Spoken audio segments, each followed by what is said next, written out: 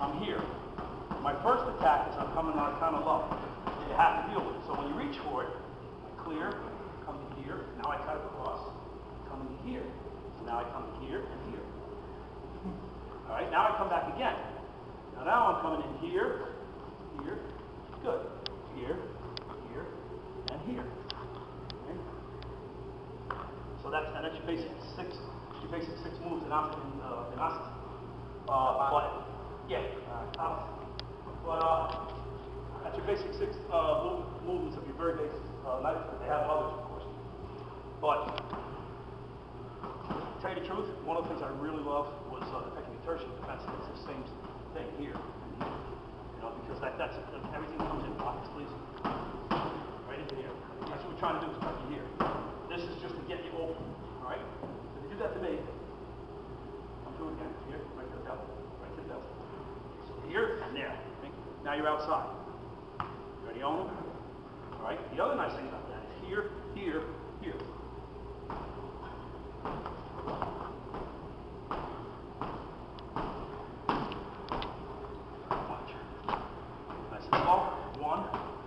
As soon as I get in here, jam into here. If I get the knife, I take it.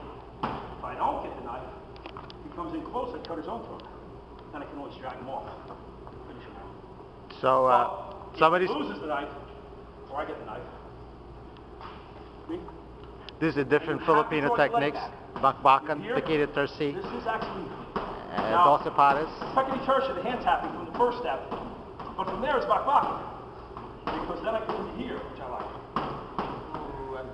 Yeah. Or, if I can't get it, I'll say grip good. Grip good, you got a good grip. Yeah, see, with the kotegashi, you should be able to get grip it good. I'm not going to apply the kotegashi. For whatever reason, you're flexible, I can't get it. So I just start to bring it back. Now you have to lean away or get your face slashed. Now it's here.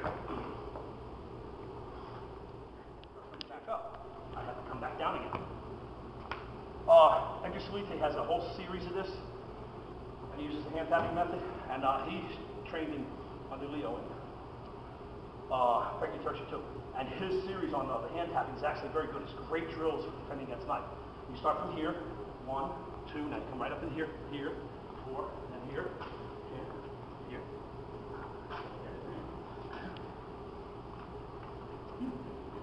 All right. Now just try a little, nice and slow. Come up and mat you so your footing is good. Junior, turn the lights on, please, over there. Good, very good. See? Yeah, but no, be prepared. Watch. No, hit it with this hand. Tap with the back of your hand. Never offer this. Because once this is cut, the hand is useless. This can get cut, you can still work. If this gets cut, the hand is useless. So you bring it in, that's it. Bring it through, get your leg back. There you go, good. Now, I come up, bring this, tap it again.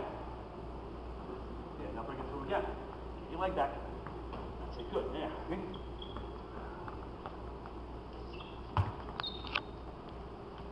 Yeah, but when you, even if you block with the outside hand, if you block with the outside hand, bring it right to the inside hand. Okay? Yeah. Okay? By bringing you down here, I get your head moving in, then I cut your throat. Right here. One here. I've seen this one. Oh. Not too many people are going to be ready for that. That's a weird one. I don't know if I'd ever use that, because I don't know if I like it, but I'll show you how it works. It's in here, you're bringing it down, you just drop it. That's also a disarm. Yeah. If you want to... If he turns the flat, you'll disarm. Yeah. Here. If you turn it to the flat, make sure you're not getting cut. Then you're going to get disarmed. If you don't turn the flat... It's a cut. It's a cut. Now, even if you turn the flat, when I start coming in from here, you're going to want to, you know? And if you keep him tugged, you can't hit it with the other hand. Try and hit it with that. Okay? There's going to be nothing on it.